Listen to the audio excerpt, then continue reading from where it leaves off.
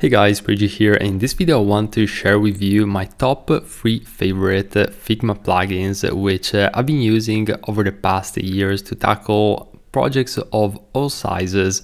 And now without further ado, let's jump right into the video. So I'll be using this project which I recently created in some other tutorials here on YouTube. So if you're interested in creating these screens from scratch, check out the previous videos. But now let's start with the very first plugin, which is a must-have in my personal opinion for Figma, and that is Content Reel. Now, as you may know, as a designer, whenever you're creating a project, and this can be a web design project, an app, or anything in between really, you're going to need some content. But a lot of the times you want to have the final content, or you need some placeholder content. And the great thing about this plugin is that it gives you pretty much endless supplies of content which you might need for most projects, I would say, especially when it comes to the most common patterns. So for example, let's say that here we want to change and have random generated numbers. You can simply click on numbers and you're going to find and it's just going to automatically generate this content. Same for the emails, same for full names, and you can even have lorem ipsum text. Now this of course is an option which is going to provide a lot of content. This is great for paragraphs, for example. So as you can see, you can generate all sorts of different data. You can even pick and choose the content if you click on the eye icon.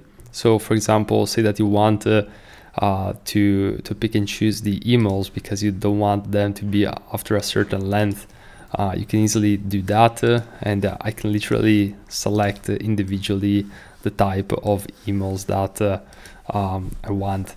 So this would be the very first use of Content Reel, and the very next one is going to be for things like images and even icons. I don't really tend to use the icons as much as I use Nucleo Icons, which is a free icon management software.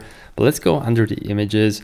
And as you're going to see here, this is great for avatars in particular, and even things like maps, company logos. But let's get started with the very first ones. So for example, here you can find all sorts of different avatars, and you can pick and choose them individually. Oops, I need to bring the layer opacity all the way to 100. And as you can see, you can simply like apply these, and you can even give it like 2 shots in order to apply them at intervals. And even things like, you know, logos, you're going to be able to add some of these elements in pretty much no time. Now another element that I use quite often is for example maps. So say that we have a rectangle element here. I can simply select a map, and I can literally go ahead and add some placeholder maps directly from here. And even things like, you know, they really have a lot of elements. This one is for Airbnb, for example.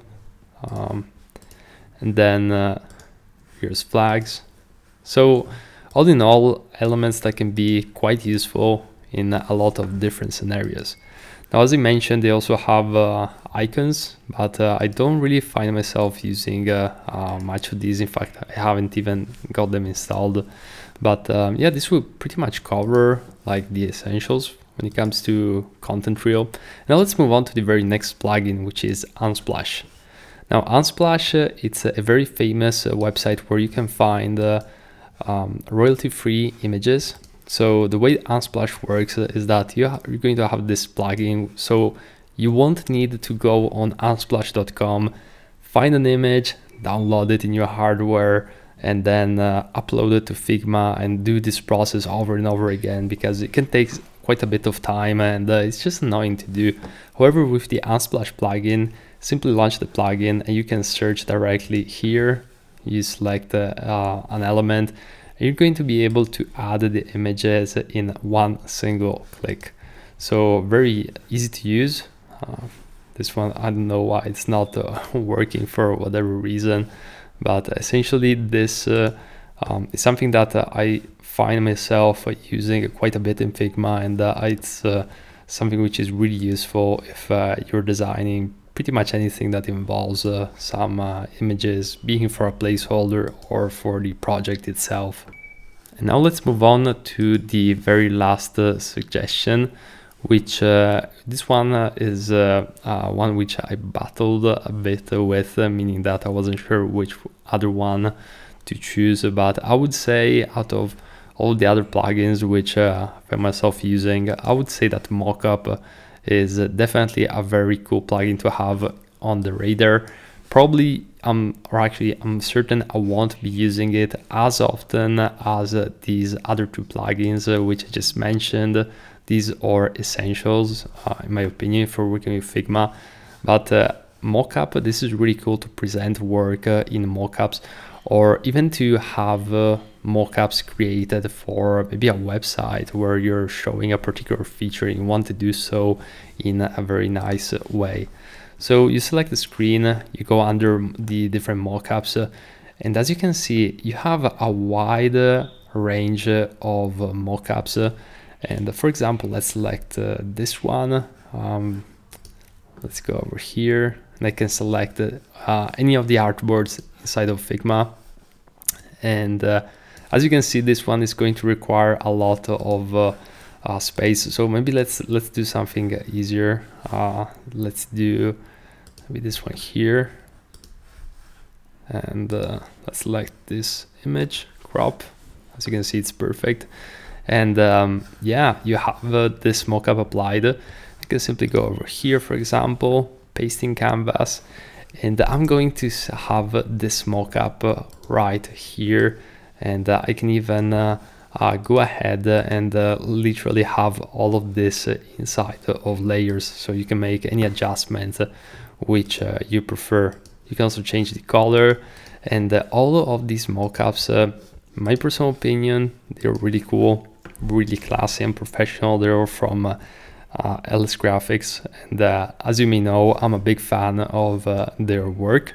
Already featured it many times in other instances in the channel, and yeah, just a really cool resource when it comes to creating mockups on the fly.